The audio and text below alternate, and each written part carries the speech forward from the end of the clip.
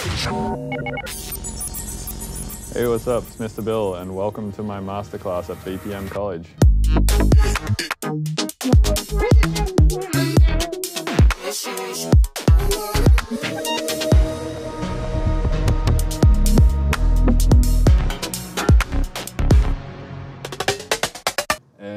So yeah, guys, welcome to our second round, the second get-together, our masterclass, our workshop of Fusion Culture and BPM College. My name is Gurik. I'm from the Fusion Culture crew, and we're here in the BPM College. And next to me, I believe this sir needs no presentation, no introduction, but I will introduce him anyways. Bill, aka Mr. Bill, aka Electrocado. Do I pronounce it right? Is it Electrocado or Yeah. Electrocado? Yeah, no, Electrocado is good. Electrocado. Yeah. Okay. It's like avocado, you know? Yeah. I've noticed that. Yeah. Exactly. Probably one of the most known names in glitch, IDM, spheres, genres. Behind him, a lot of releases, a lot of very famous releases, and besides that, he's dealing a lot with movie scoring, and well, he's probably one of the most known teachers and instructors in the online courses of Ableton Live. I'm sure you're all pretty well aware of his The Art of Mr. Bill series. A lot of names, a lot of big names, big producers went through his series and studied from his series and actually had their very first steps thanks to this gentleman over here. So it's a great honor. It's a great honor having you here. And yeah, welcome. Give him some applause. So yeah, before we take it from here, one question. I mean, we usually start with a few questions, but this time we decided not to. But I still have one, like something that troubles me in particular. Why avocado? I don't know, man. It's tasty. I feel like it's one of those things that you can like eat every day, and I also feel like it's one of those things you can eat. It doesn't make you feel like shit. And I don't know. Okay. Fair enough. Okay, guys. So enjoy the workshop. So the way I've been thinking about sound design lately is basically from an effects standpoint. So in my opinion, if you're doing synthesis and you're mainly thinking about it from the point of oscillators and filters and envelopes, you're doing it wrong, in my opinion. I think that if you like listening to a sound, especially in like more experimental music like glitch, IDM, or bass music these days, or a lot of dubstep, or a lot of that, like I call it clip step, like G Jones and stuff like that, which is fucking awesome. I love that stuff. Like those really heavy, insane sounds when you're like, shit, how do I synthesize that bass or whatever? The answer is honestly, start with any input you like, and if you process it enough, it'll eventually sound insane. So that's basically what I'm going to talk about for the first part of this, is some different ways that you can think about processing to be the synthesis. So like we're not going to think about synthesis right now as like oscillators and filters and stuff. We're going to think about it as like whatever input you like, we're going to do the synthesis with all the effects. Make sense? Yeah. All right. So let's start with, say, operator. So is everyone in here familiar with operator, and everyone knows what an oscillator is, and everyone knows what a filter is and stuff like that, right? Yeah. Right. So it's dumb to talk about that at this point. I feel like the zeitgeist of the production community is just like on a level at this point where you don't need to explain FM anymore. You don't need to explain filters, and you don't. So let's start with operator. I'm going to do a little bit of FM here. I'm going to turn this up a little bit too.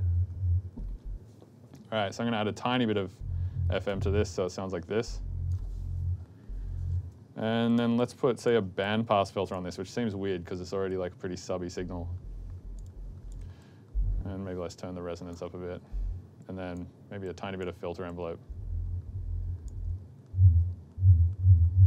So we have this input now. Like let's call this the input for our effects.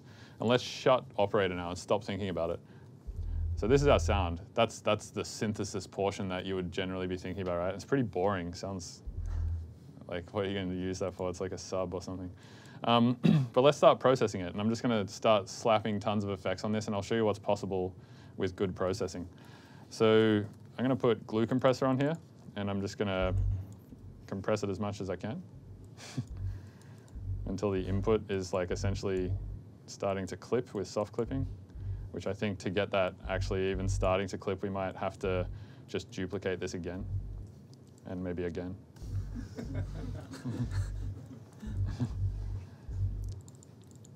From there, let's actually, you know what, I'm going to leave all these open just so we can kind of see all of this stuff. Let's turn off soft clipping on these. Yeah, that sounds dope. From there, I'm going to add a saturator. And let's put a bit of drive on this. I'm going to turn this down now. So you can hear like it's starting to get like a little bit of harmonic content in it. So if we turn this off versus on, it's like there's something starting to come out of there. And we could have added that a different way, right? Like we could have added like a secondary oscillator or a you know, more FM or something like that to bring out harmonics, or we could have. There's a multitude of different ways that you could go about adding harmonics to a smooth sound like this.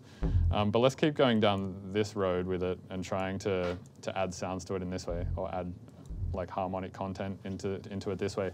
So I'm going to put an EQ after this. By default, I just have my EQ set to cut at 130 hertz because I pretty much just use this as a thing that I throw at the end of every channel that I want to like remove lows from. So when I'm doing my mix down, it's super easy to just like click channels, click EQ8 and hit enter. And then for all my surgical stuff, use like Pro Q and stuff like that. But for this, let's turn that off. We want to have that just flat. Okay, so how are we going to add more harmonics? Let's do this. Just add all the high frequencies. You can hear it's starting to get more stuff, more like rich top-end harmonics. And let's grab this EQ and let's duplicate it. Starting to get more rich, right? So the point here, I guess, is so far to stop thinking about effects in traditional ways. Like I think there's been so much drilled into us, especially from an academic standpoint. Like for instance, I studied at SAE in Sydney, and they always told me never to boost with EQs. They were always like, always cut, man, because you know linear phase and whatnot, and you know it sounds bad, or something. And it's like, it just sounds like you're saying fucking words. But yeah, if you play around with this, you can get some pretty like interesting squashed bass sounds. Let's put a multi-band compressor here at the end, and let's just slam it with multi-band compression. So I'm just going to reduce all of the gain here, and you can see below each of these meters here. I think Windows plus. There we go. Below all of these meters, you can see it's got like negative amounts of gain. So usually what I try and do is just add that gain back on the other end. So for instance, if this is like, let's bring this up a bit, if that's like taking away 24 decibels of gain, I just try and add 24 back. So essentially you don't lose anything. All you do is crush the dynamics of that area. And I want to crush all the dynamics, fuck them. And let's add more gain here too. So that's like all of the dynamics gone. Maybe let's just do like 50% of that or something like that. Cool. You know what? Let's take one of these EQs and let's put it after this too and boost a ton of highs again. At some point, this is going to start to hurt, but I'll turn it down so it doesn't hurt too much. Let's duplicate one more time. Okay, so now it's like starting to get into a range where you'd probably say it's like harsh almost. So what I do now is this trick that I figured out the other day with vocoder. So when stuff gets too harsh, you can really reel it all back in with vocoder on modulator mode. So vocoder has a few different modes. It has this noise oscillator mode, which just has the internal noise oscillator within vocoder. And when you, multiply a noise oscillator with the amplitude of the original signal, it sounds like a noise oscillator basically, which can be good if you're putting it on a sound to add noise to it with the dry wet control like this, which we don't need to do to this sound. It's already pretty noisy. You can obviously take an external input, which is like the classic Daft Punk thing where you talk and like run a saw wave into it or whatever. And then the pitch tracking mode, it just tries to figure out what the pitch is of the signal going in. And then it tries to use one of its internal oscillators, which is either square, pulse, or just 3 different types of pulse, I suppose, and tries to like re-output its oscillator at the same pitch. The one that I like is modulator mode, and that just uses the input signal going in to also be the carrier. And if you change the bands to like 4 or 8, and you put the dry wet up to 100%, and you turn all this down, notice we get no output. So this essentially now is becoming like an 8-band EQ. And you can kind of reshape the sound this way by just doing this kind of stuff. So it's like if it's way too harsh, let's just do 4 bands actually. If it's way too harsh in, say, this area, you just pull it down. Maybe add like a tiny bit of the highs back. And then, obviously, you know what, let's put an erosion before this, because erosion just adds tons of noise, and I like noise. So let's put this over here.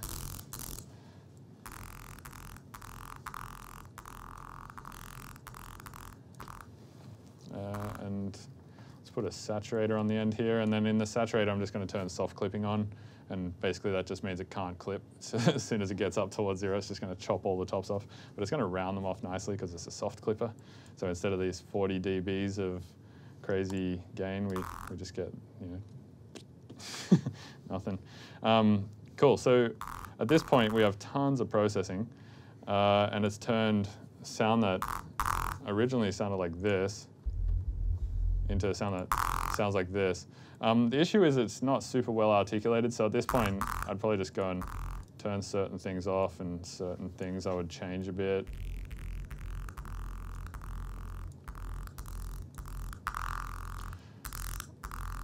But yeah, the idea is basically to treat this whole effects portion as the synthesis aspect of making the sound, rather than treating the synthesis portion as like tweaking an oscillator or tweaking a filter on a synth or something like that. Because I feel like it always results in too dry of a sound, and it doesn't sound like quite processed enough and quite heavy enough. And especially when you're trying to compare, like I get quite a lot of messages from people being like, hey man, how do I sound like X new big artist who's killing it? And like, you know, for a while it was Skrillex. Everyone wanted to sound like Skrillex. And then for a while it was like Jaws. And then for a while it was Marshmello. And like, so always this shit. And I always listen to it. I'm like, dude, it's not that complicated of a sound. Like the articulation is obviously like, you know, some basic filter envelope or like, you know, a saw wave or something like that. But they've just put arse loads of processing on it. And it just sounds so much like bigger than everything else because of how hard they processed it. Like for instance, if you wanted to make this sound big, you could put a reverb on it, I suppose. That could be good. One thing I like to do a lot with reverb is smear it a lot. So you have quite a lot of reverb on that signal. But then what can be fun is like getting a gate, putting the gate directly after the reverb, and then taking the sidechain input from itself pre-effects. So you get that kind of stuff. As soon as the reverb is, you know, as soon as the signal is done from operator, it like cuts all that reverb off. So that can be a good way to just like create a more smeared sound. Cool, so this is sounding kind of like shit. Let me turn some of these off.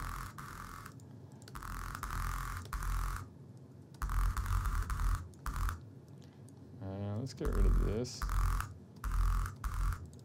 So yeah, I'm just gonna tweak this a little bit. Cool, sounds good. All right, so at this point, now that I've like processed it a ton with all of this stuff that you shouldn't do to anything ever, now the changes on the synth end will make massive changes on the other end, right? Because if it's turning something that's so pure like a sub into something super aggressive like a neuro bass, then like small tweaks on the filter and stuff will like make pretty big changes. So I'll show you what that sounds like. So now the synthesis becomes way more fun because you make tiny changes and it makes giant differences on the other end. So let's mess around with this filter envelope here. Let's try like let's see.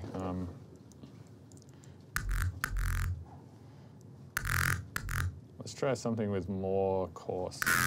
Whoa.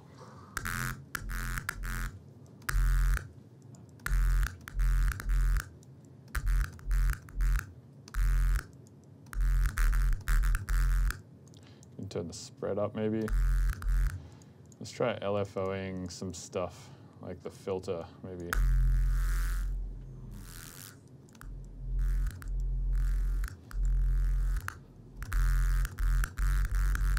And then at this point, it's kind of like a balancing act between doing stuff with the operator and the stuff with the effects. But the point is that I feel like not enough people think about the effects. I think that most of the time people just think about the operator, you know, or any synth. I mean, like, you know, for instance, if you go, and one of the things I've noticed is in the last few years is Serum Effects has made people, not Serum Effects, but Serum in general, has made people start thinking about the effects portion of the synthesis more. Because you'll notice people do some stuff on this page, but then you go to this page and they're like, it's not real sound design unless all of these are turned on. And like, and like you'll go into people's patches and they'll be modulating like everything in there, you know? And that's, I think, why in the last few years, I think Serum's had a massive impact on synthesis. Because people, I think they make the effects so inclusive with the synth itself. So at this point, there's another thing that I use that I call idea jams. And you might notice, like, as I'm playing with all of the stuff on the synth, you're like, man, there's like 16 cool sounds that you just did right there that you could use like all of them.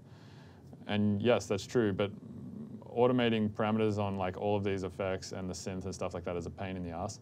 So like if you want to, you know, have a passage of music where the thing goes, and does like all this crazy shit, you're like, fuck, what's that going to look like on the automation? It's probably going to be like 50 lanes of automation, and like, you know, some of it's going to be so particular, especially with like the filter frequency here, because if you turn that up a little bit, the signal like disappears, and like,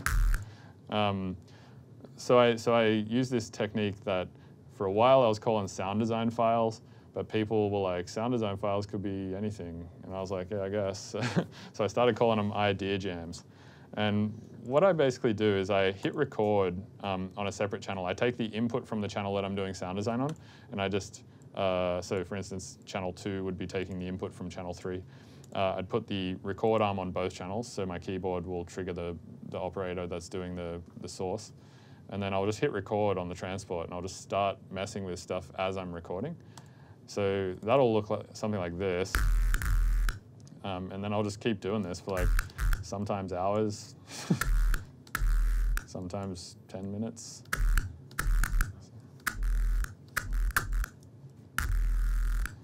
Let's see.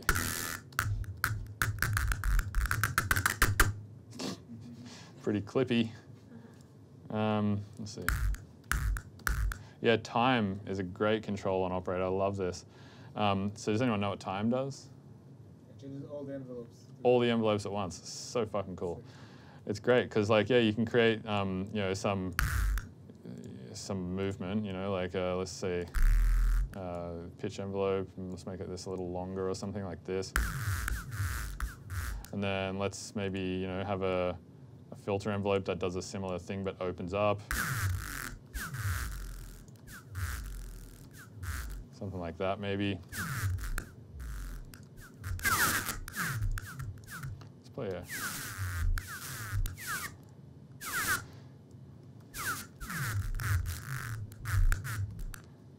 It kind of sounds like it's breaking too much. It's a bit of a balancing act, this one. Okay, so something like that. And then if we turn the time down, you'll notice that that pitch envelope that's really long, the FM envelope, and the filter envelope all at the same time will all get compressed, which can be super fun. Another thing that I really love about Operator is the loopable envelopes. I feel like people don't utilize these enough. So for instance, that's just a sine wave now.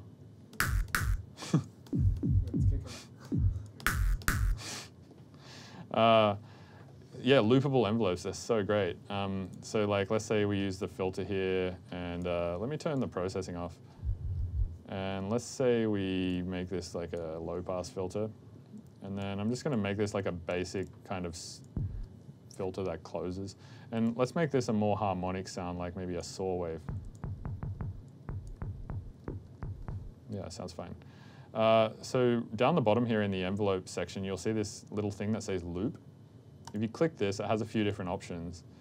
I'm just going to pick the one that says loop, but they all just loop the thing in different ways.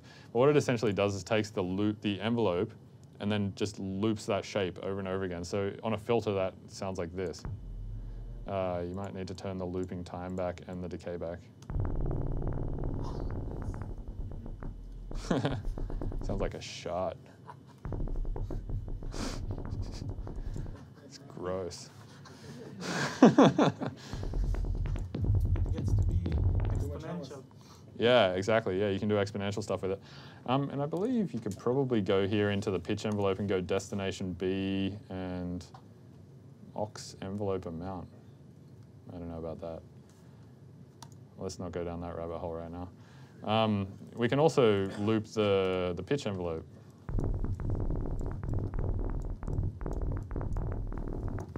It's going to have pretty similar types of effects, but let's turn that one off. So now if I mess with the time control, you get stuff like this. So tasty. Yeah, sounds good. So let's turn the effects on again now and try that.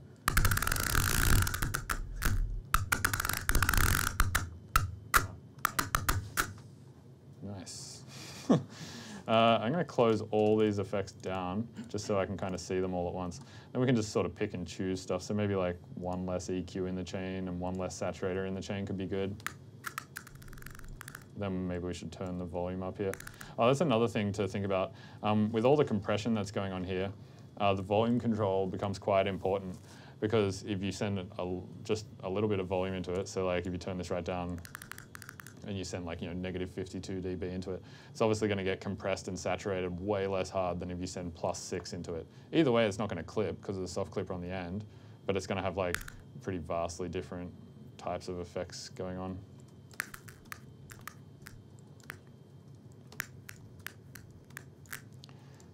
This is getting to be a little bit too fucked. There's like some point where you just destroy the patch and you're like, I have to start again. Let's see, why is this so messy? Let's turn some of this off. It's probably got a lot to do with this. The damn vocoder. Vocoder's like, what did I do, man? You're the one who brought me here.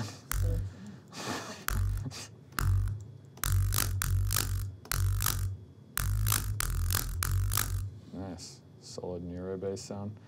Let's go back to here and now mess with the loopable envelope.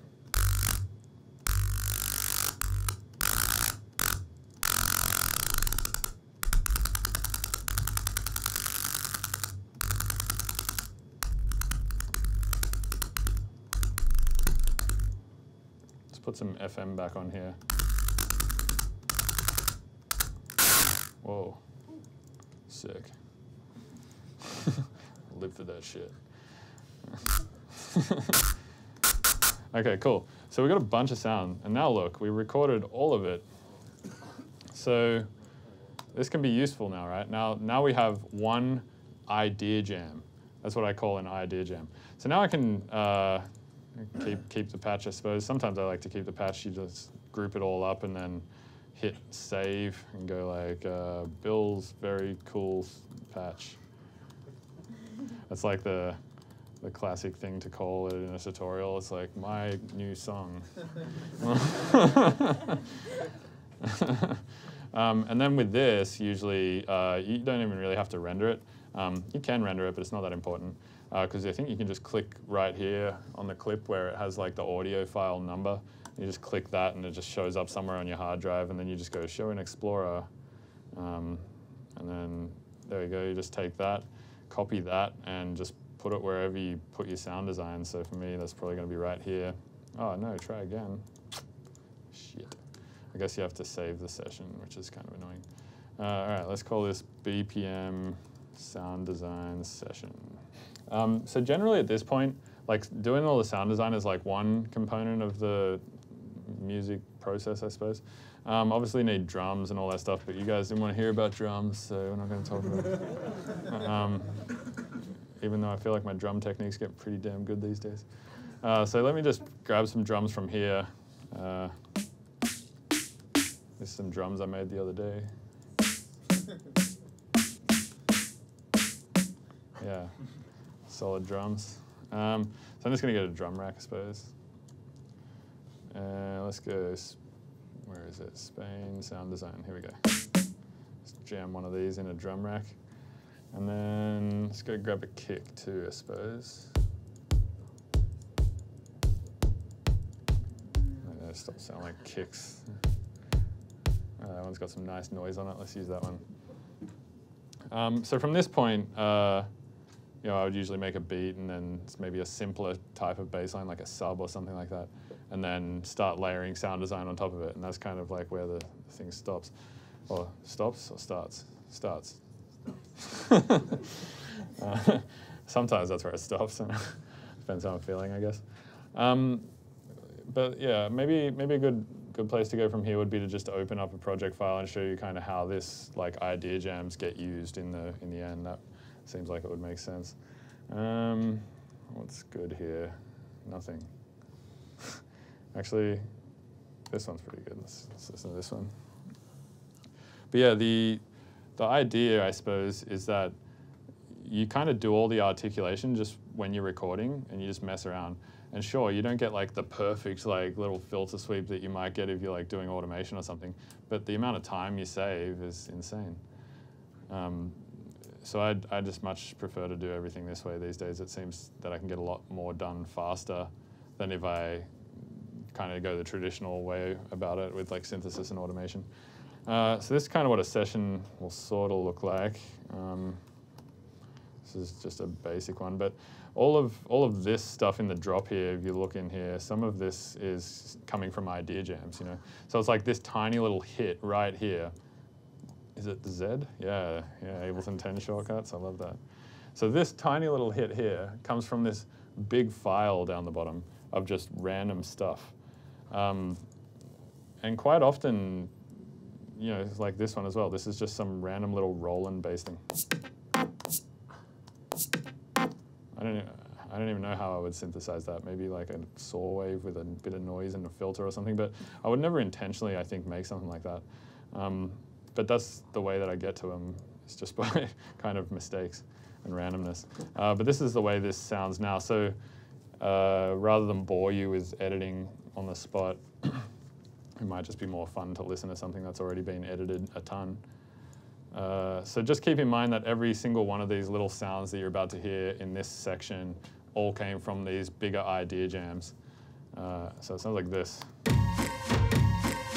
Oh, this is an old-ass tune, by the way. It's just something I've been remaking because my production style is much better now. So.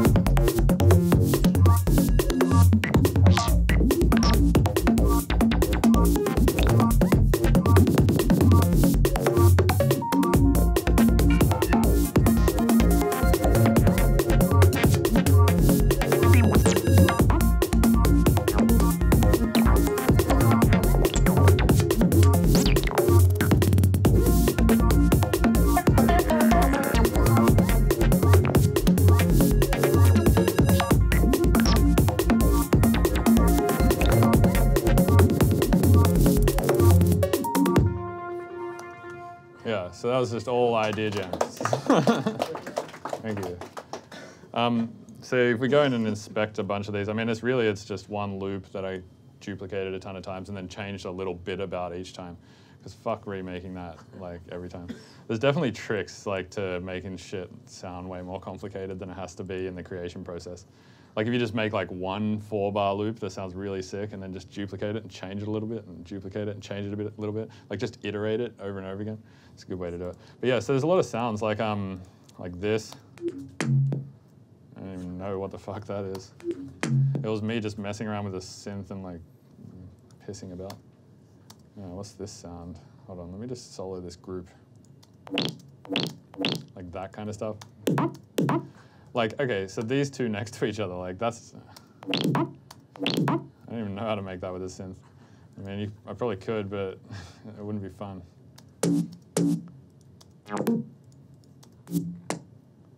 Yeah, so it's just like random little sounds everywhere. which just all came from this like drawn out process of making randomness with synths and effects.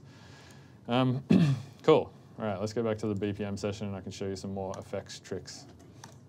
Do you, when you do like what you showed us before was, let's say you use it as a bass, do you then separate the lows and use the sub separately, usually? Because it's like yeah, usually I do, yeah. And the reason why I do that is purely just for volume, like just to try and get the track louder. Because obviously low frequencies eat up a lot more headroom in a compressor than high frequencies do. So you want to be able to control them. And if they're kind of like split into 5,000 different clips, they become really difficult to control. Yeah. So usually what I'll do is I'll put like a like just an EQ8 or something, just cutting at 130. So yeah, you can see here all the mid basses here is just an EQ8 on here cutting at 130, which sounds like this.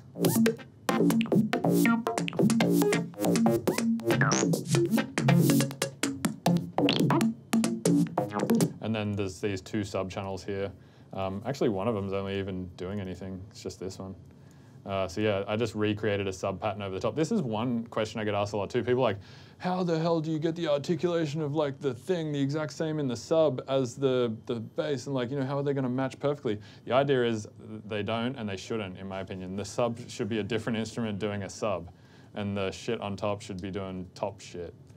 So like, so like the sub sounds like this. You know? It's like it's boring, I think, to have the sub and the tops doing the same thing. So.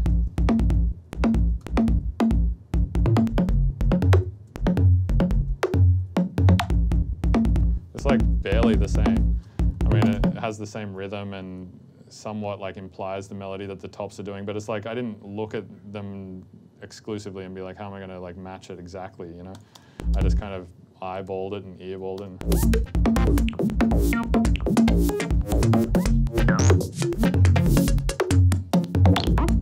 And they kind of interact, you know, like the end of this sub here kind of acts as almost a drum fill.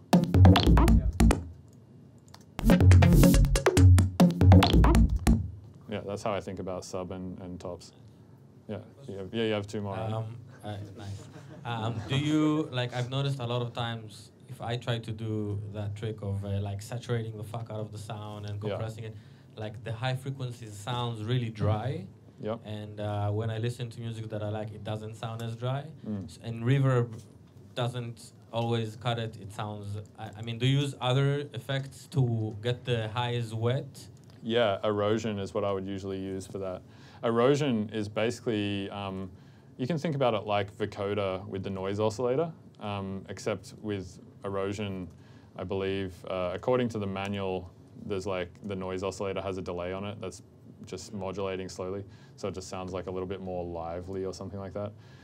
To me, I think the erosion kind of fixes that problem nicely.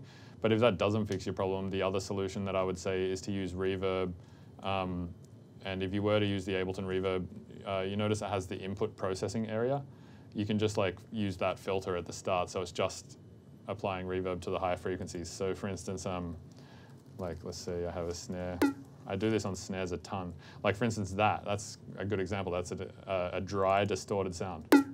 That sounds like it doesn't have, it's been saturated, obviously. So let's put high end into it. So let's get a erosion. It's a good start. Already sounds a bit wet. A little bit, yeah. And then EQ. We can do something there. And then reverb. It's the input processing area here that you should be concerned with if you're trying to make it brighter. Because you want to low cut it. Usually I'll turn the high cut off as well and just like drag this up. And then it's just going to be adding that. Like that's with the dry wet at 100%. So just tiny bit of that maybe, and then just mix in a little bit. And then if you want to accentuate that more on the other end, you could use something like multiband dynamics to like reduce the amount of dynamics that the high frequencies have. So like something like that. I mean, obviously you would need to do some more EQ here because that 200 hertz sounds like shit. Wait, 300 hertz. So yeah, they maybe pull some of that out. Also, saturators surprisingly do a lot of good to snares. Kind of like glues it all together somehow. Yeah, that's kind of how I would maybe think about that problem. you'll never use like a chorus or something like that. Oh no, fuck no, not on a snare, definitely not. Anything that like splits the signal into two and does different shit in both speakers, you should stay away from that on your drums and your bass. It's great for effects though. Yeah, it depends on the sound. I wouldn't put it on like a main bass. Actually, you could put it on a main bass if it was like not your sub, I guess. Yeah. So yeah, one more question. Last question. Yeah. Do you separate your sessions of like doing that shit to creating music? Yeah, sometimes, yeah. It depends. Quite often I'll do it in the same session, and the reason why is because I feel like you know, you'll have all of your patches just there already, and it might just be easier to go like, oh, here's a patch I was using earlier in the tune, so let me do a ton of processing to this and make a new idea jam out of that, and therefore that's kind of like an iteration of sounds that already existed in the session, so they sound more related, which I think is good, because sometimes if you just, like if I did this sound design right here in this room in a completely closed circuit isolated session that's not related to any other piece of music I'm working on, and then I go to another piece of music and just pull this in, it seems to like either work really well because it sounds completely different to the rest of the song, so it has like a nice contrast, or it just doesn't fit at all. It's like one of the two. I've found it, and yeah. So yeah, I do a lot of this in different sessions, and I'll like spend a day or whatever just making weird noises and shit. But generally, I don't find that they work as nicely or as often as if you do them in the session. But I also don't like stopping writing music to do this kind of stuff. Yeah, that's why. Yeah. So I guess it just really depends on your workflow as well. Yeah. And you had a question too, right? Yeah. So it's about the idea jams that you do. I work like kind of differently. I don't like audio samples because they like stop me. And I like the automation because I can always change it. I can always make what I want with it. So why not record the automation itself, and then you can chop it and make it like, and you can make it what you want later, depending on the track that you don't know what will be. Yeah, I actually don't really like the option of tweaking too much because I find I get too like myopic about stupid shit. Like, I'll be like, oh no, this like value has to like go a little bit higher or something, and like I'll get too tweaky about it. So for me personally, removing that option is healthy. If you make those jam sessions, the sound design sessions, only from like wavetails, stuff like that, do you use maybe I don't know, percussions, snares, I don't know, any kind of samples just to like recreate them, resample, and just put a lot of process to make it something like completely different? Yeah, so like here's another example of an idea jam. This is clearly not from a synth. This is from drums. It's just a bunch of granular drums. This is actually something that somebody from my label sent me, so I didn't even make this one. This is just like a concept that we all use now. Like that's obviously just drums run through like granulizers, yeah. So yeah, quite often idea jams are definitely not limited to synths, and definitely not limited to bass sounds, and not limited to anything. Like it's just the concept is to like take the tools at your disposal, use them in ways they're not supposed to be used, or just really creative ways, and just record the output and then figure out how to contextualize it for music later. The OTT trick. This is a fun one. Okay, so does anyone know about all-pass filters? Yeah. You don't know about all-pass? Okay, so the way an all-pass filter works is it takes the low frequencies of a signal and the high frequencies of a signal, and it puts them out of phase. So phase being the time domain, right? So like if something's in phase, it means they're playing at the same time. If you start to move them slightly out of time, they start to become out of phase. So all-pass filters try to do that intentionally. They try to phase the highs and the lows, but in like a pretty linear way. And it has this interesting sound. The issue is that Ableton doesn't have an all-pass filter. So if you wanted to use an all-pass filter, you'd need to use like Serum Effects or something like Disperser from Kilohertz or something else. But I figured out a way to do it in Ableton, but it's not pretty. But I'm going to show you anyway. And this is like, probably shouldn't repeat this to anyone.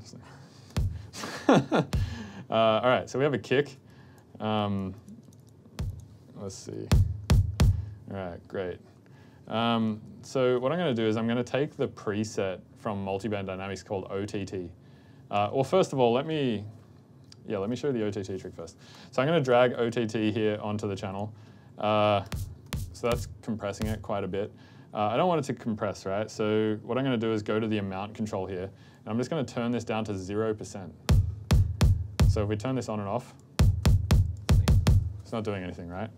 The way that a multiband compressor works is it needs to have split points. So it needs to be able to compress the low frequencies and the high frequencies separately from the mid frequencies. So it needs, like, in multiband dynamics, you have like it's splitting it into 3 different parts. And the way that a splitter works is by using EQs, and the way that an EQ works is via delays and phase. So for instance, like if you want to take 300 hertz out of a signal with EQ8, if you turn 300 hertz down by 2 decibels, what that's actually doing is taking 2 decibels of 300 hertz out of the EQ, sending it back into the EQ and putting it out of phase. Does that make sense? So it's turning that area down by 2 decibels because it's 100% out of phase, or 360 degrees out of phase just in that area. So knowing that, we know that this has EQs in it, and it's going to do something to the phase, right? And if we remember what an all-pass filter is, it's putting the low frequencies out of phase with the high frequencies. So how do we use OTT in this mode at 0% to be an all-pass filter? The answer is, what's that? You can group it. Yeah, well, you can group it. No, the answer is to duplicate it 100 times. Isn't that interesting? Yeah. That's it. That's the whole trick. It's just something I found interesting. I was like, I should mention that. I'd run out of ideas one day, and I was like, what's next?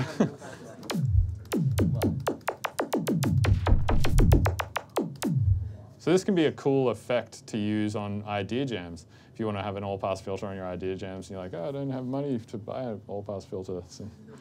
It's a cheap all-pass filter. So there's actually a plugin that just does this. Let me just keep the OTTs here so we can compare dick sizes on the plugins.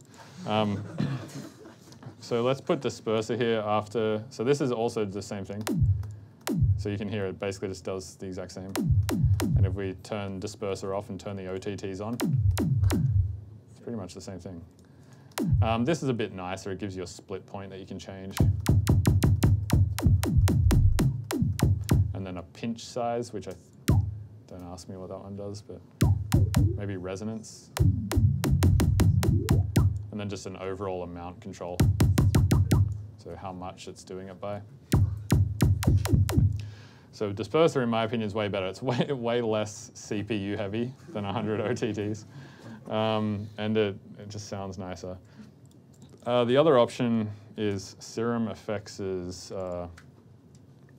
all-pass filter, which in my opinion isn't great, but it has one.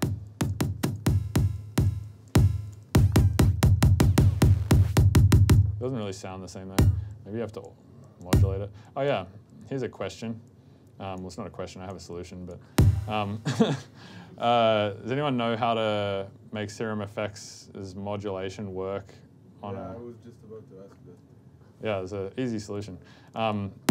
So right now you can see this modulator is not triggering when I trigger the MIDI note. I think if you have note latch turned on, it sometimes works, but notice how it's just... What's the question? Well, it's not really a question, there's a problem. The problem is that I have Serum FX on a channel where I'm triggering a simpler, but this could be on any channel. It could be on, I don't know, anything. Anything that's not just like Serum as the first thing in the chain. And the problem is that you want, every time you trigger a MIDI note, for the modulators to trigger with that MIDI note. So like when you, say, have a filter modulation, like a saw down type thing on a filter, that when you hit something, it goes and like closes the filter.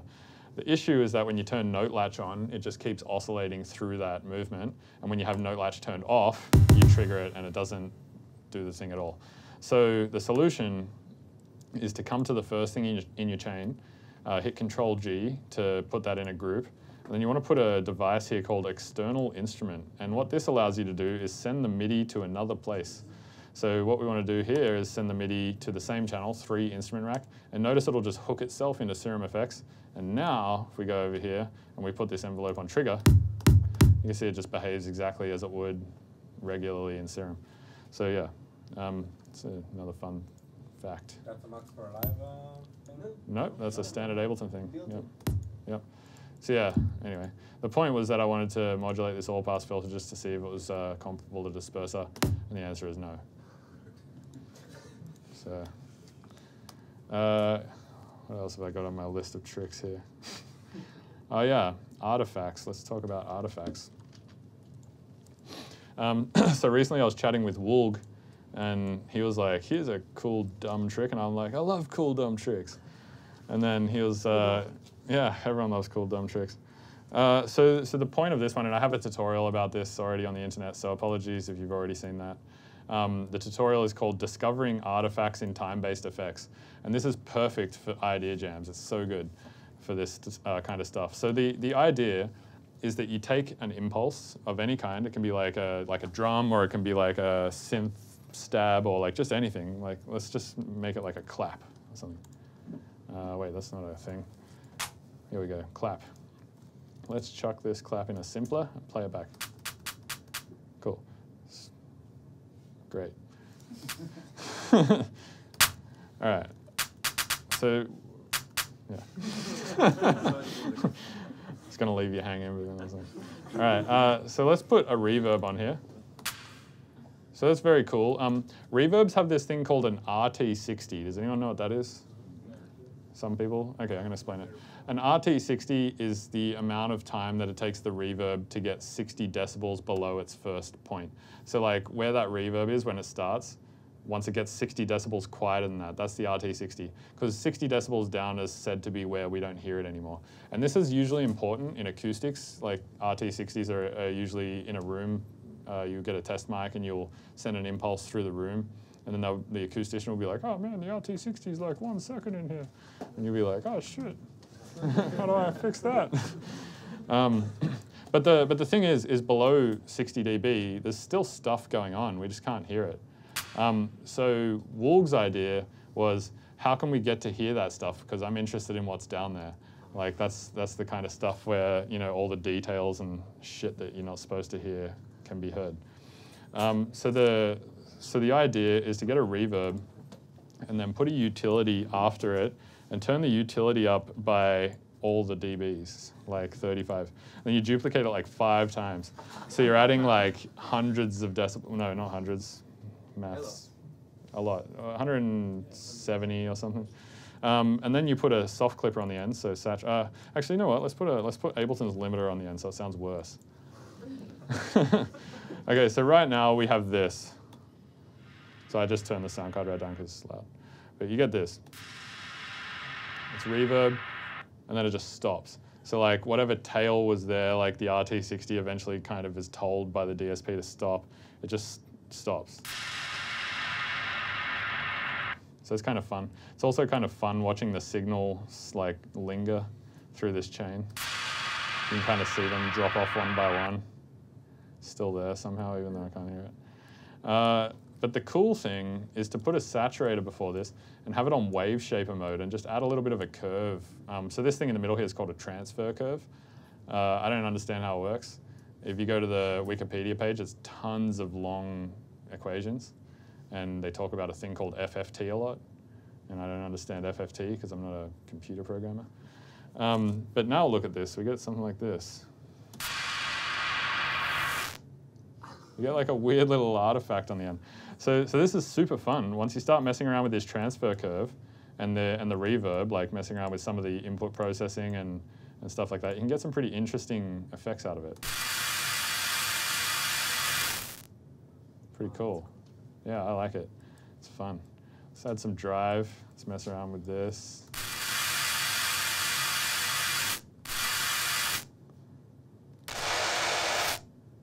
Let's add more decay time, and let's turn the stereo on the size down.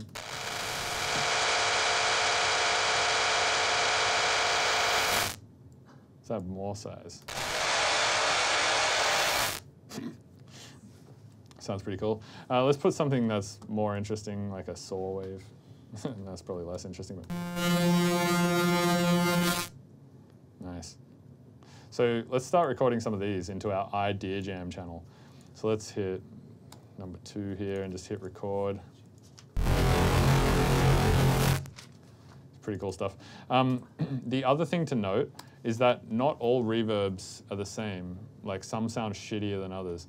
So Ableton's one sounds especially shitty, but if you like get other ones like Tor reverb or something like that, this is a really nice one. You get different artifacts out of it, right? Because like the coders think about how it's going to decay in different ways and how to make it sound nicer. So.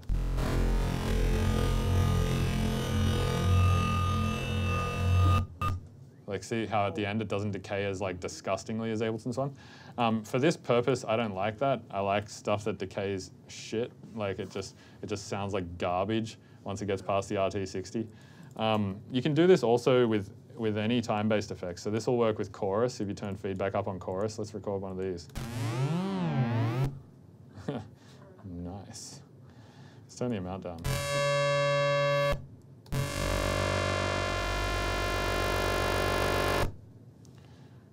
It's not as interesting as I would hope, but still kind of cool. Let's try and get some out of some delays. So say like use a ping pong or something like that. Ping pong wide. What the fuck?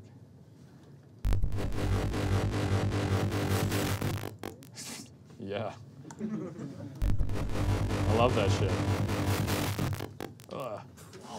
It's disgusting.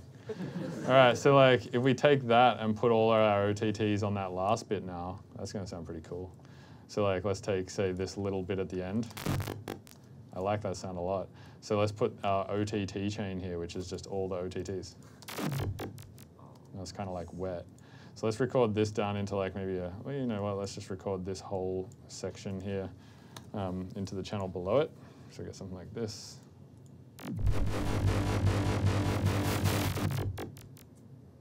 Sweet. It could be fun to take that end bit there and maybe pitch it down a bunch because it seems like it's got a lot of nice highs in it. And usually when something has nice high frequencies in it like that, if you pitch it down, you kind of still retain those, but it just gets like fatter and lower. So this kind of stuff. So let's pitch that down 1 octave with no warping turned on, which means also the articulation of it will be stretched to half its length. Because when you play something an octave lower, it plays at half the speed. Great. Yeah, so yeah, that's fun. Let's record that one too, just so we have that too. Sweet. So yeah, this is kind of my sound design process. It's just doing stuff you shouldn't do and seeing what happens. And then on the other end of it, obviously, there's like a like creative portion where you have to figure out how to make it musical. But that's like a whole other 2-hour talk, I feel like. But that's like, I guess, where like the project file walkthroughs would be important. So I feel like writing music in front of people is like, it's usually weird. Never turns out great. All right. So the concept of using the idea jams is obviously just to have tons of articulation. So one way that you can make use of this, let me import a beat real quick into here. Or actually, how about I just go to a project file that's like pretty much like just a beat, so it's not really like finished at all. And then we can just start working from there, so at least we have a point to start from. Because otherwise I'm going to be like, oh no, this kick should go here, and this could... All right, this one is fairly unfinished, so let me go into here. And then I'll just take all this sound design we just did, drag it into that project, and then we can maybe incorporate some of it. And then that will also answer your question as to whether or not that's how I do it, and we'll see if it works. All right, so here's the track. So to get all the sound design from that other session into this session, you can actually just go to where your session is. So here, you can just grab this and just drag it straight in. Yeah. For some reason, no one knows that. It's weird to me that no one's ever tried it. I'm always just like, fucking get in there. And it works. All right, so we have some sound design here. Let's put this in a group and just call this sound design. And I'm going to turn this group off for the moment, and this is just going to be kind of where my stuff is. And quite often I'll have a group down the bottom called sound design, and it'll be colored black like this, just to denote to me that it's not being used, and that's just where I can pull resources from if I want. All right, so this is where the tune stands right now. Well, it's subby. That sounds familiar. I think you... Tutorial. Yeah, I did have this in a tutorial.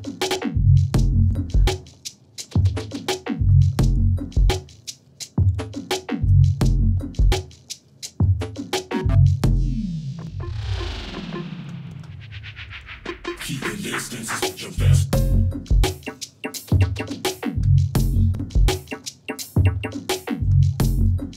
So sexy.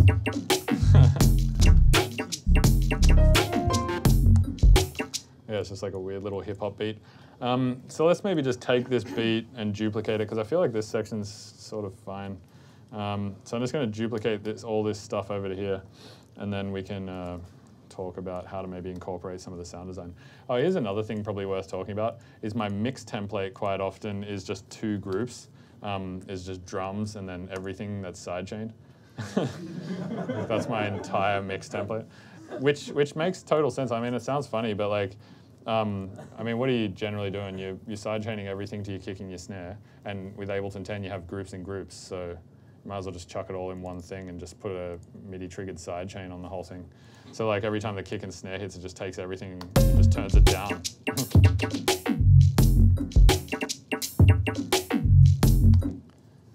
And then in the drums group, in my kick and snare channel, I just have this external instrument thing again. So every time the kick comes in, it just like sends the MIDI to the gatekeeper. Question? Yeah. Is there any difference between doing a compressor sidechaining with a limiter sidechaining? Well, this isn't a compressor. This is like a triggered I know, volume envelope. I asked about the compressor sidechaining. Like if there is a difference in the sound. From using a MIDI triggered volume envelope? No, with a No, limiter. with like Wait, you can sidechain a limiter? yeah. Oh, you mean like with VST3 like this? I've never tried it. So yeah, I don't know. I imagine it's probably the same, because I mean, all a compressor or all a limiter is a compressor with infinite gain reduction. So yeah, it would probably just sound the same. Okay, cool. Yeah, I've been using the MIDI triggered version for so long that I've just kind of given up on sidechaining with compressors in general. Okay, cool. So let's remove some stuff. What could we remove here? Let's remove this. I love this sound, but let's remove it. It's like the cheesiest drum sound ever. So this is basically just sub and... Well, I'm going to use headphones for this. Oh yeah, nice.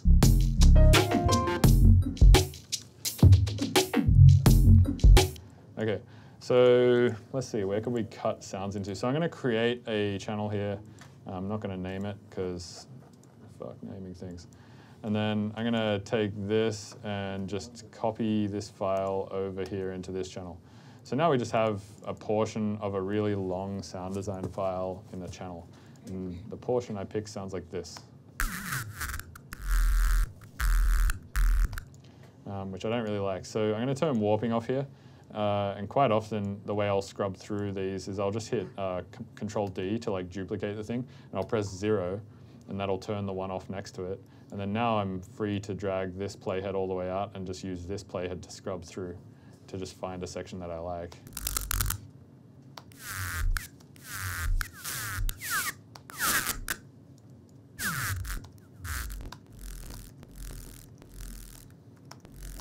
So I'm going to pitch that up 1 semitone so it's in the same key as the track.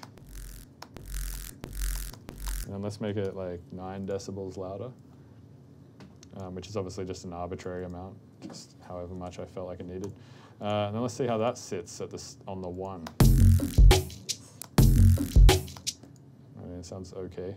It's probably better stuff in the file, but I don't know, let's just for the sake of it, leave that there. So I'm going to duplicate this again. Again, duplicate the clip, turn the one next to it off, and then I'm just going to drag through this file and try and find another section that makes sense. So a lot of it's just like dragging the playhead around and using transposition to like change the pitch and the length. So this could be fun. This could be good with this. Both of these layers could be good with some filtering because the whole song is sort of subdued in the first place. So, you know, perhaps a little bit of this kind of stuff could be good. So basically when the sound starts, it's just shutting a filter on it.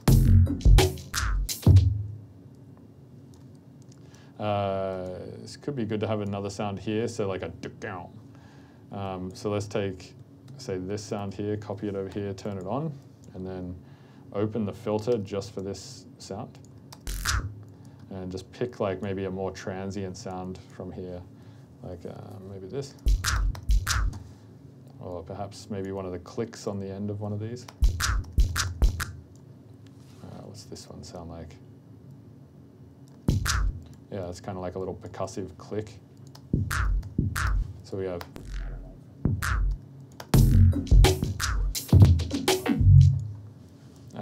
we could maybe even put these on the starts of all the bars and then just change them slowly over time. So like I was talking about, iteration, that can be a good way to get stuff done quickly. So let's see, what do we got here? Let's maybe remove some stuff. So all these subs here, we could maybe, probably need that sub. What's this?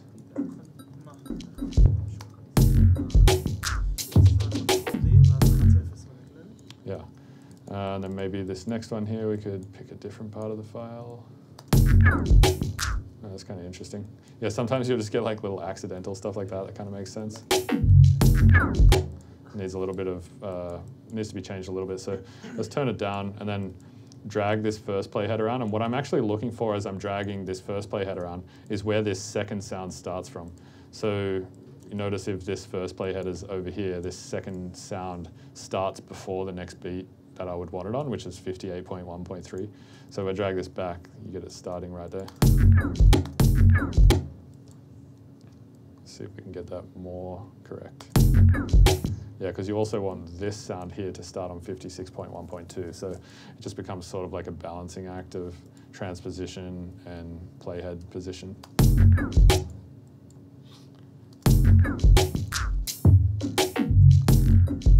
But yeah, that's the idea. Makes sense. Some other things that we can do to use these in interesting ways. So we can say put the idea jam in a sampler. And if you open up this entire sampler's playhead regions to encompass the entire file, you can put it on slice mode and you can mess with the sensitivity here and you can see how it's just kind of picking random cuts. So sometimes that can be fun just to like pick a bunch of random cuts and then play around on a keyboard and just find bits that you like.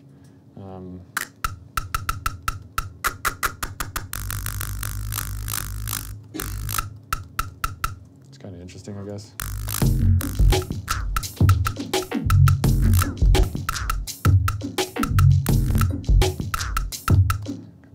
Could be good for a piece of percussion, I suppose.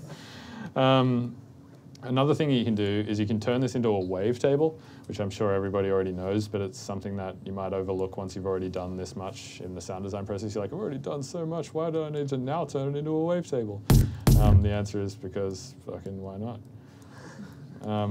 So I'm going to drag these playheads in, put it on classic mode, turn looping on, and just do the classic loop a tiny, tiny amount of the sample, and that makes it a wavetable. And then if you move it around with the start position, let's turn snapping off. Now if we move the start position around, this is just like scrolling through a wavetable on Serum or something now. So you can maybe make new sounds that way, I suppose. Another thing I like to do quite often with these is, especially if it's a percussive sound design file or an idea jam, I'll hit warp and then I'll just loop like a tiny little part of it. So you know, half a bar's worth or something. I'll just sort of loop that. And then I'll just loop the whole thing over the top of a sequence like that, and then do some weird stuff to it, like pitch it up and use this beats mode to something like that, and then just see how that percussively sits over the top.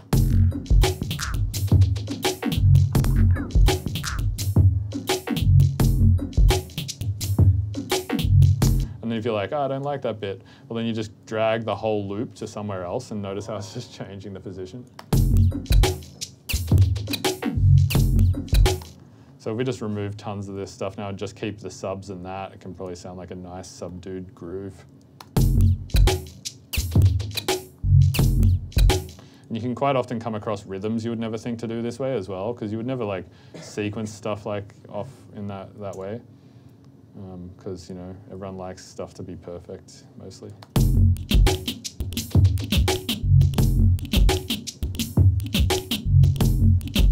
That sounds cool. You can create a groove file. You can create a groove file after that, and then like. Yeah, you could create a groove file and then apply it to everything else. If you wanted to like make that the like God groove in your song where everything adheres to that, then yeah, for sure.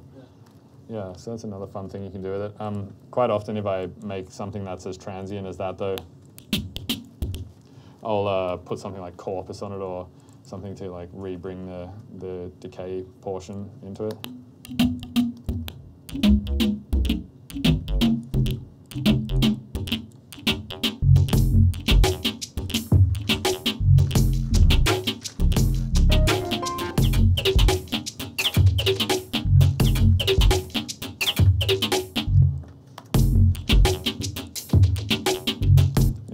It's out of time.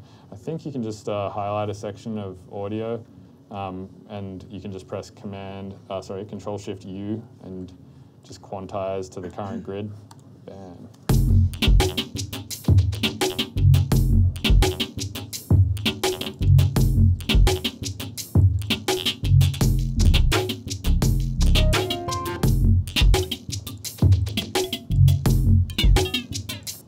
So some interesting stuff you can do there, and then you can obviously go through the entire thing we just talked about again and reprocess that to all sorts of different stuff, and so on and so forth.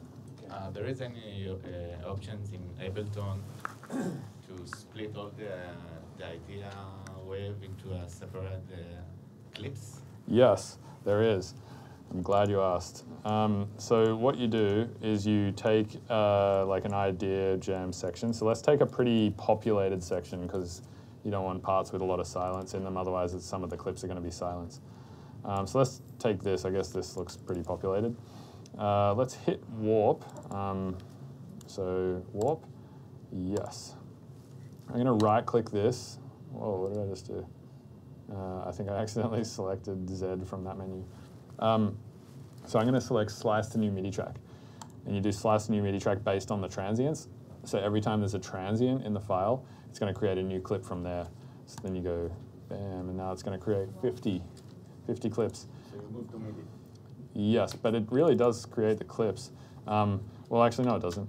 It puts them all in these little samplers, but it just like moves the playheads to where they need to be.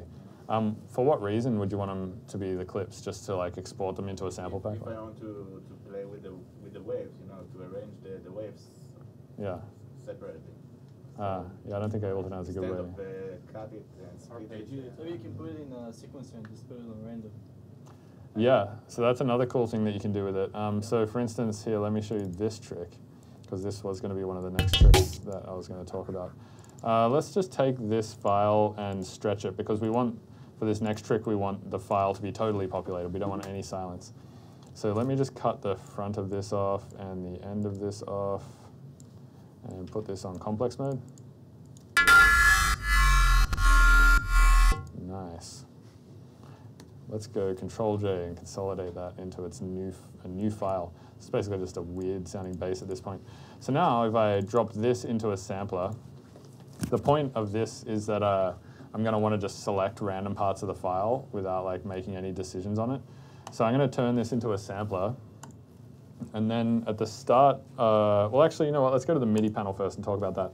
So in the MIDI panel here, you can send different kinds of MIDI information into the sampler to modulate different things. So for instance, the key is obviously which key you're sending in on a keyboard. So if you send a low key in, like C-2, that's going to be like a low modulation point. And if you send like C8 in, that's going to be like the highest modulation point.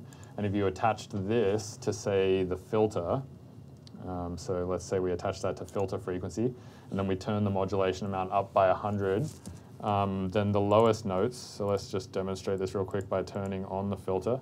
The lowest notes down here are going to be completely filtered, so to the point where you can't hear them it looks like. And the highest notes, you can hear as I'm going up in the octaves with the MIDI notes, it's opening the filter more and more because the key source is acting as a modulation, the key input is acting as a modulation source for the filter. So that's super cool, but this is a super boring thing to do with this technology. So, so instead what I'm going to do is I'm going to say, set the velocity here to select a random part of the sample, so sample offset. And then I'm going to turn the modulation amount up to 100. So if I play in different velocity notes now, all at the same pitch, so let's say I just play in like a bunch of stuff at C3, like this, and just loop that a bunch of times. Let's turn this up a little bit. Okay, so now I think you can, what is it, you hold Alt or Control and just draw over it, yeah, like that. So you can hear now that there's different, or you can see rather, now every time there's a different velocity note, it just selects a different part of the sample. So check out the playhead now. Notice how it's just jumping around. So that's pretty cool. Although I don't really want to draw the notes in to do that because that's a pain in the ass. So what I'm going to do is I'm going to put an arpeggiator here at the start of the chain. And then we play a note in, we get the classic arpeggiated note thing, which looks like this. So you can see that it's just triggering the sample constantly from the same spot. So how can I randomize the velocity? Velocity. There you go. Yeah, there's a plugin that just does it. So you go velocity, you just turn this random control up. Now I can just play it, it's just triggering random parts of the sample. Which is super cool. For this sound, it might not be that interesting, but like, let's say go back to that sound I was using before, which is the granulized drums, and put that in here.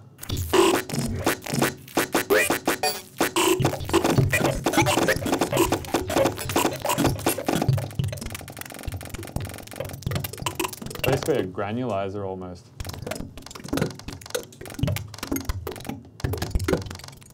Yeah, man, I'm an IDM genius. I feel like that's every IDM artist in their studio when they figure this out. Let's put a pitch envelope on all that stuff. Let's do some steps on the arpeggiator so it changes pitch. Sounds like wet. Let's put disperser on that. That could be fun. Some all-pass filtering to make it a bit more sticky.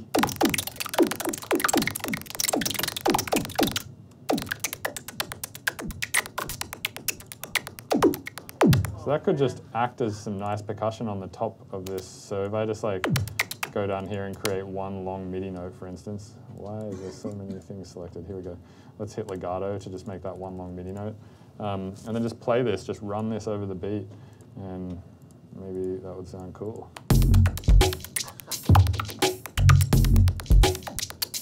Maybe 16th notes.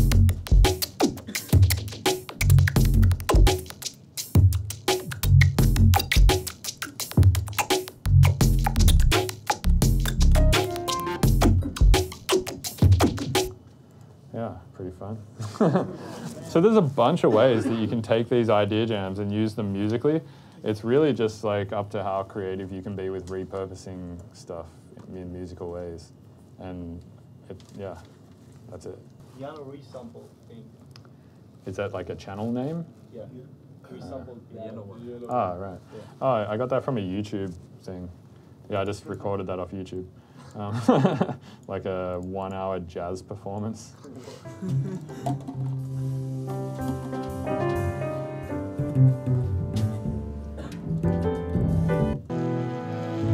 It's just a bunch of jazz. That's not processed at all. Not really, yeah.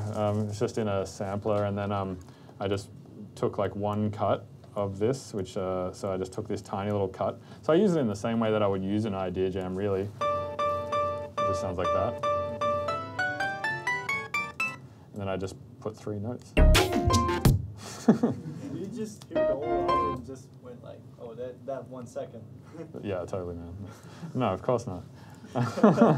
I just was like, I want some piano, so I just like searched on YouTube jazz piano, and then just like dragged this in, and then just sort of sifted through until to make it realistic. Well, I mean, it is realistic. Not even that. It's just that sampling stuff has a different sound to it, you know? I don't know if I should turn the mic on because it's kind of that in the question. I think the mic is more for like the recording, so that like when the thing goes back on the internet, it's not me just answering nothing. Is this masterclass going up to the internet? Yes, this masterclass is going up to the internet. But yeah, I mean, it just has a different sound, like sampling it, because, so there's a thing in jazz called planing. Does anybody know about this? Does anyone in jazz music? Planing. Planing. It's where you take a chord and you just play the chord exactly the same up and down the thing. And obviously with sampling, that's all you can do, because you can't change the notes of the sample. So it sounds like planing. It has a certain sound to it. And every time I would do sampling when I was teaching at Berkeley, because Berkeley is a jazz school, everyone's like, that's planing. I was like, shut up, you jazz nerd. But yeah, there is a name for that, actually.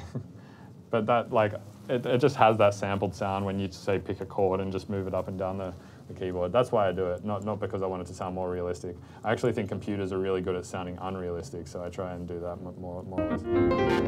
Like that kind of sound. How do you, like, avoid, like, having unnecessary harmonies in these samples, kind of? Well, you just gotta be careful. Yeah, you have to just be careful about which part you pick. Like, for instance, if I pick like this part, maybe, it might not work as well.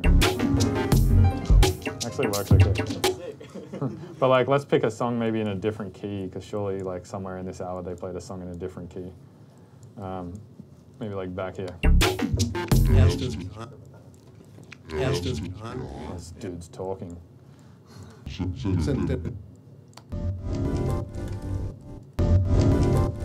Like that probably wouldn't work so well. Nope. Yeah. So yeah, it's just a matter of finding a good little bit that you like, and it's what they call digging, as the old J Dilla types would call it.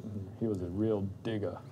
You released a few samples packs that you can buy from your site. Mm-hmm. One's called Volume 6, buses and stuff. I don't remember. You have some group of samples called Tips Bus. Yeah. I'd like to know how you make them. Like, I know it's a similar process, but is there any specific sound you used in the beginning to make? If you want to make stuff that sounds like Tipper, Razor is what you should use. You used Razor before? No. Razor is a Reactor library. I don't even know if I have it on this computer. Let me see. I don't use it that often, mostly because I think it sounds a lot like Tipper, and I don't want to like sound exactly like Tipper. Not that I love Tipper's music; it's amazing. But I find like as soon as I start using Razor, I'm like, fuck, it sounds like Tipper. It's kind of like, I don't know. Yeah. Yet here I am using old Ableton native stuff, being fine with that. So maybe yeah. Surely I've got Razor here somewhere. Oh yeah, was that it back there? Yeah, that's it. Cool. All right, so let's load up Reactor here. So everyone knows Reactor, right? Yeah. All right, let's try and drag Razor in here and see if it's usable. I might have it unlicensed at the moment. Yeah, you seen this one? Okay, so let's initialize it. The only way I've found to initialize this is to go down to Aerosmith and then go to init. For some reason, they put it there. And it's still not totally initialized, but it's the closest, the best we got. All right, so we start here. So Razor is an additive synthesizer, which means that it makes all of its sounds by adding sine waves together. And you can kind of see all those sine waves right there on the graph. That's a perfect representation of what it's doing. And if you turn a filter on and have the cutoff go down or up, rather than actually subtracting in the way that a subtractive synthesizer would by removing those high frequencies with like an EQ with phase, it just turns down the sine waves, which is cool. It sounds super, super clean. But it has a certain sound to it, like this. So that's just the filter with a saw wave. It's like already sounding pretty tippery. Yeah. Has that kind of real wet sound. And then there's some really cool oscillator types here, like sick pitch bend or number pitch bend is pretty cool.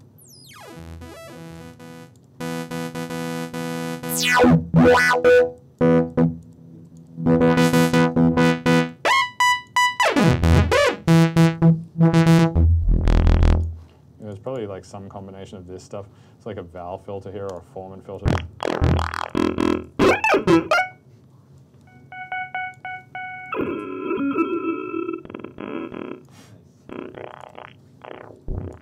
Yeah, this stuff could be good for idea jams too if you just messed around with this for like an hour. You'd have all the sounds. Oh, this reverb sync thing is pretty fun. Let's go back to, yeah, like smears everything.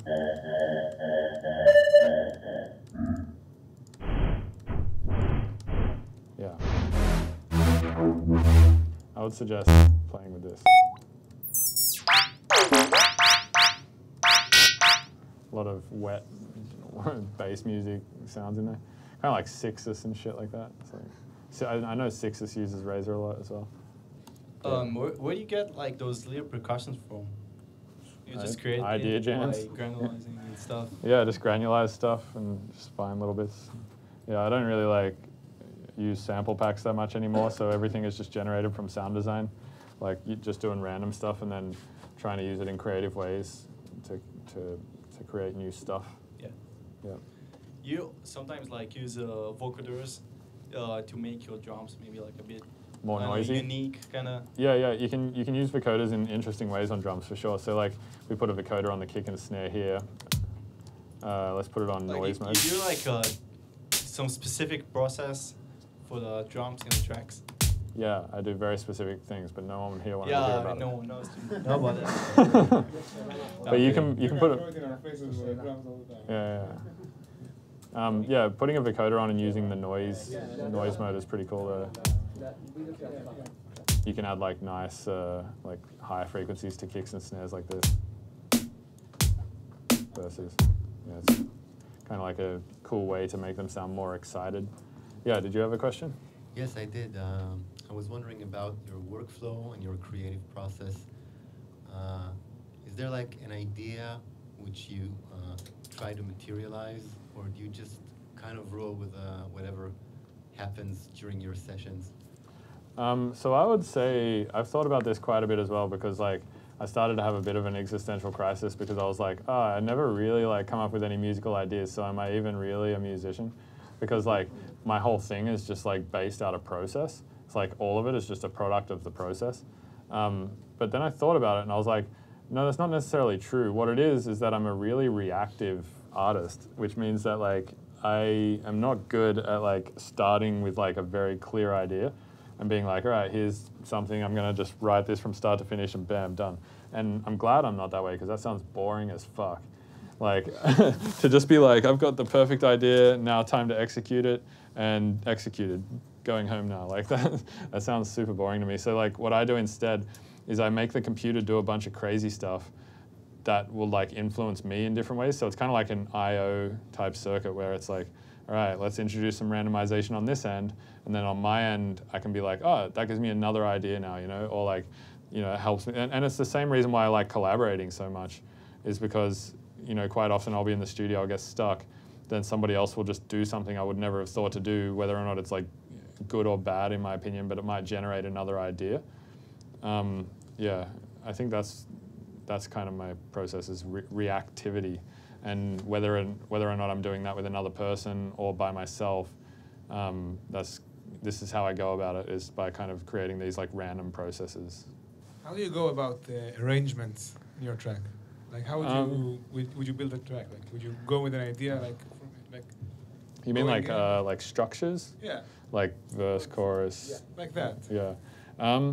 Usually it just takes me a lot of time, and usually what I'll do is I'll create like many different versions of a drop, for lack of a better word, and then I'll sort of figure out which ones I like, which ones I don't, and then I'll just like delete some, and then I'll start you know, figuring out which ones I think work best in terms of the energy and stuff like that.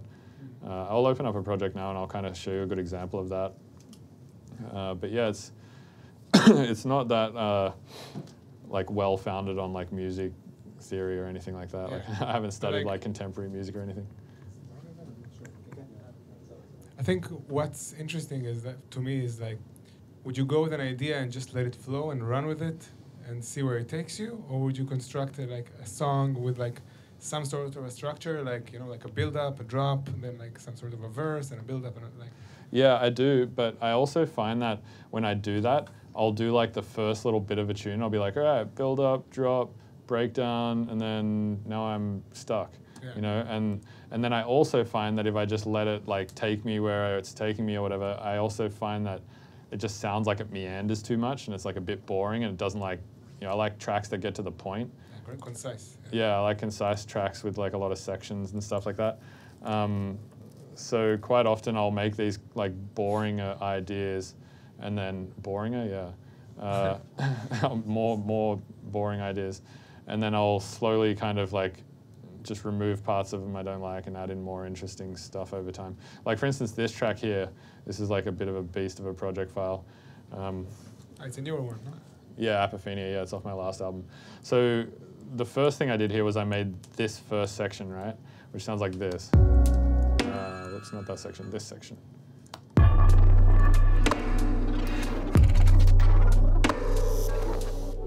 Should we get a tiny bit more volume? Just a little bit more up.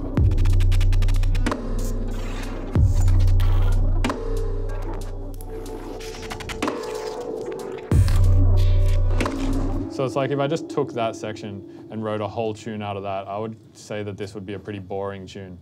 What makes it interesting is it has tons of different ideas in it. And the main idea that I had here for the like arrangement type stuff, I guess, was that I made this snare with Zebra 2 using comb filters and the reverb, and it sounds very metallic like this.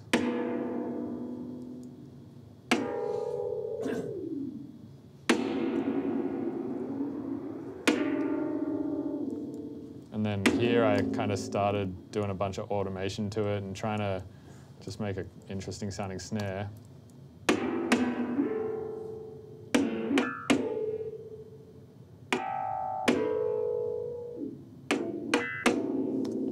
And my idea for that was like, how can I, does anyone know what reharmonization is?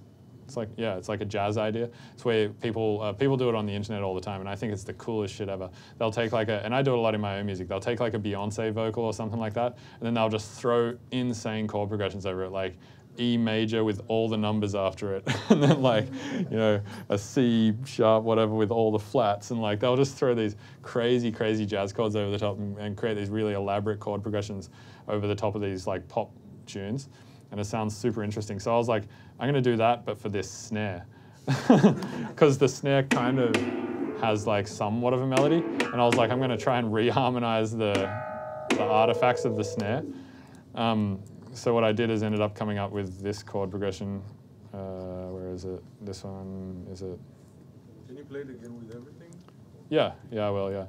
Yeah, it'll be more impressive after I explain it, I think.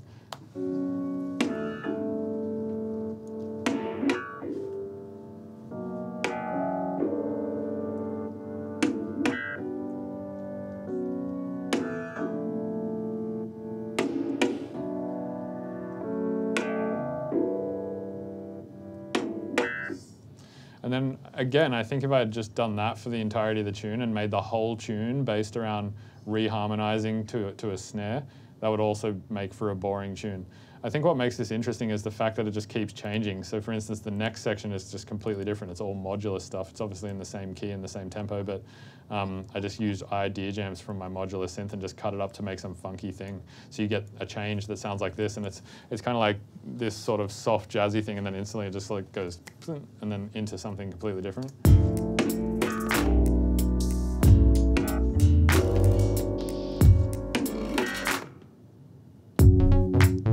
It's like a different tune almost. And the way that I made this was, again, just from idea jams. It was like a bunch of stuff like... Except these were just like lines I recorded out of my modular and then just cut them up in interesting ways. But I suppose like the overarching point I'm trying to make is that in terms of arrangement, I just try and make like very progressive stuff that changes like each section quite drastically. rather than just sort of like meandering on an idea. And would you say this is something that you nowadays do regularly with your projects? Yeah, like Cool. every project, yeah. Sick. Yeah. All right, thanks. Yeah, no worries. I have a question and a half. And the half question is: do you automate the BPM? Do you find ways like, yeah? Not usually. And the reason why is because it makes it harder to play in sets. That's the main reason. Okay. And also, rather than automate BPM, I think what's more fun is metric modulation. Does anyone know about that? But basically, you take like whatever the pulse of the track is. So let's say the pulse is 120, but then you have a different subdivision happening over the top of that. And then from that subdivision, you make that be the new pulse of the song. I think that's more interesting. And a lot of artists do it. Like Cohen Sound did it in a song. I think they did it in their Rezo remix. I've done it in like 2 or 3 songs. To me, it just sounds like a way more interesting way to get to a different feel. I don't remember freezing that. All right, let's go hi-hat. So let's say at 150 BPM, we have a hi-hat that's doing something like this. And then let's get a click over the top. And then over the top, let's do a dotted half note, I suppose. So dotted just means the value plus a half. So dotted would be like this.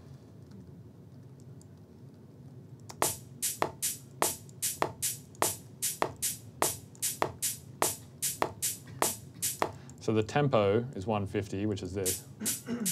But you have 2 pulses going there, right?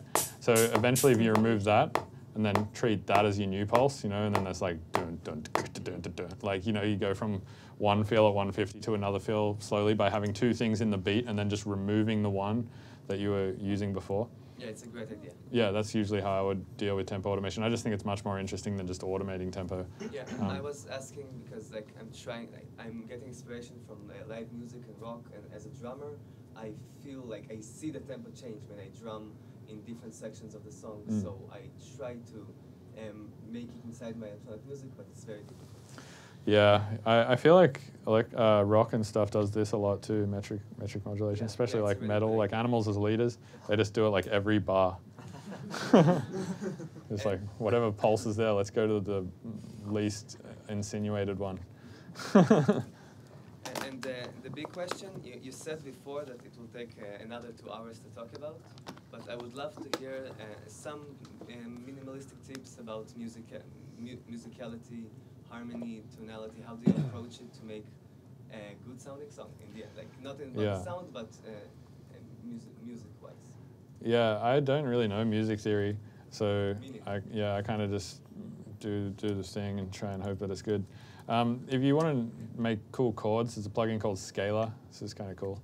You just be like, what do I want? C minor, or actually let's go C altered scale. Then here you can just like, you know, take chords, and if you drag them down here, you can get any octave and any inversion. Usually I'll use these like helping methods, for lack of a better term, I suppose, for rather than to create my musical idea, if I'm getting stuck, as like a way to do something to get me unstuck. Like I was talking about before, how I'm like kind of more of a reactionary type person. If I'm like feeling stuck, I find these can be good ways to get you out of the rut, because it's almost like you're collaborating with someone else then. You're like, hey, what's your idea? And then the plugin just goes, here's a bunch of bullshit. And then you go like, all right, that gives me another idea now. And how about we remove all that? And then I'll just go with my new idea. Thank you. Yeah, no worries. I've noticed that like a lot of artists like Tipper, if we take an example of someone who has a great sound and great RMS in his mastering and stuff, they do a lot of like micro editing where they will separate, like stop the sub exactly in front of before the snare, or like do these things where your strongest channels, strongest tracks, and like where you have the most bass are kind of separate, not touching each other, so you don't have a lot of like RMS or transients like jumping, and then your limiter doesn't like crash. So do you do that? Like get into like separating the like, you know, watching the final wave and noticing it doesn't like. Not really. There is some stuff that I do though. One thing that I do is I put soft clippers on almost everything. And that way just all the tops are cut off of everything. So it's like every drum, if you look at like any drum that I make, it always looks like a little sausage. Like for instance, that snare, if we like go and inspect that, you can see it's kind of like a little chunked sausage. Yeah, no transient. No real, well, I mean, yeah, it sounds like there is though. Yeah. But yeah, not really. But yeah, so everything is just sort of chopped. And then when you send it into the limiter is way less destructive because anything that's coming in is like, yeah, not peaking all over the place. It's generally like really dynamic music that gets fucked up by limiters. Another trick that you can do if you want to avoid the limiter destroying your stuff is just put a compressor before it, just to tame the peaks before it goes in. And another thing that a lot of dubstep people do is the opposite of that actually, because so many of the sounds they used are like this, they're really like sausage. They put transient shapers before their limiter. And it sounds weird, but if you actually listen to any song that's like really heavy and loud before it goes into a limiter, sometimes it can sound really weird. Like it can sound like it has before the limiter. Yeah, it sounds like all the drums are way louder than everything else. Yeah, so I think that's why they do that. Like for instance, I think this is I was trying to do a remix for Grizz, but I didn't get it finished in time. But yeah, I can show you like, this is just disgusting. It's way too loud. It needs a mix down for sure. Like it's very much in the work in progress phase, but I mixed this into a limiter, so I'm pretty sure if we turn the limiter off, it's gonna sound like really transient heavy. Let's see if it ends up opening. But yeah, volume is definitely a thing I think about a lot. If we go to the sidechain group here or any of these other groups, I'm surprised there's not that much soft clipping going on. But you can see that it's grouped up the same way that my stuff is normally grouped, just the drums and the sidechain groups.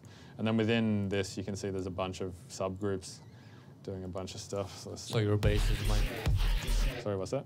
Like your bass could be sidechained by the drums, and so you well, won't everything have like is sidechained by the drums. So you won't have like a kick or snare on the bass. What do you mean? You couldn't group. Oh yeah, I just was having sidechain compressors on everything. Yeah, it sucked. All right, yeah. So let's see with the limiter how much gain we got.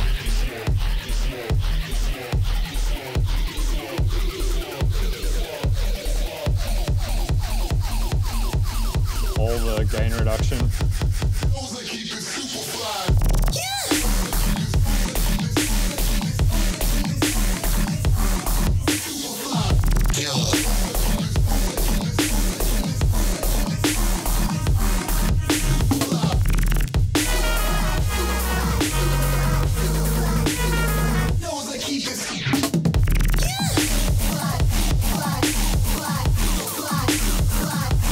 So with a song like that, I'm not necessarily worried too much about gain reduction, obviously. But if we turn it off, you can hear, I think the drums will sound fairly loud. Like the drums are way louder. Like then when you turn the limiter on, it kind of... Is that a look ahead on 0? Is that like a clip? Yeah, 0.1. Pretty much 0. Might as well make it 0. Yeah, you want it to be like super quick, so like everything that comes in just gets caught instantly. Because yeah, if you turn the look ahead up, it starts to like soften up the transients and stuff like that. The issue though is like when you have your look ahead on 0, if you go into a breakdown that's like really nice with just chords and stuff like that, it can start to like distort, and you'll notice that especially in headphones rather than speakers. Usually I'll like find the look ahead eventually. You automate your mastering. Yeah. Yeah, and usually the master is like super simple. It's just like I'll have a saturator on the master sometimes that just has soft clipping turned on, and that's it. And then I'll mix into that. So I'm sort of just like making all the sounds sound good in the mix, but like being pushed into a soft clipper that just cuts the tops off. Or it'll be just something like this, like a simple limiter. And then sometimes to the mastering, I'll add something like a Pro Q2, and I'll just cut the lows at like 20 hertz or something like that. And if it needs to be a tiny bit brighter, maybe I'll just brighten it up a tiny bit like that. And then sometimes actually what I'll also do is put utility and just turn the bass mono thing on and turn DC on to just cut out all the DC offset. And then that's pretty much it. I won't really do anything that drastic on the master. Usually it's just limiting and that's it. I was wondering about your processing jams and idea jams. Like, when do you reach the point, like, that's it, I'm not jamming anymore on this idea, I'm gonna make something with it? Or even when you're trying to make something with it and then you say, okay, now I can reprocess it again and again and again. Like, at what point do I kind of go like, let's stop the processing and make music? Yeah. Just when I think it sounds good. Like, usually it happens at the point where I'll like create some sound that I'm like, oh, that gives me an idea. Then I'll be like, all right, no more idea jams. I'm gonna like make that idea out of that sound that I just made. And then usually I'll just keep processing stuff if it's not sounding right, which might actually be like a little bit of a crutch. You know, like I'm using it as a way to kind of like fix stuff in incorrect ways or whatever, but I don't know, I think that's just my process. But it's usually more or less just when I feel like it. There's no like set rule, I think, which I think would be weird. I mean, I think creative limitations are super important, so maybe it wouldn't be that weird, but yeah, I don't know. I don't think I could sit down every day and be like, all right, 20 minutes of idea jams, 40 minutes of writing music, then I'm going to eat some yogurt, and then I'm going to, it's like, it just seems way too regimented. And I'm just like way too fidgety of a person, I feel like, to just like stick on to one thing for too long. Yeah, but I think that's just like a personal thing. Everyone will have their own way. Like, I know people who very strictly split up their sound design days and their writing days and their mix down days and their touring schedules and stuff. For me, it's just everything's thrown into a pot and I just figure it out as I'm going. Thank you. Cool. All right. Thanks, guys.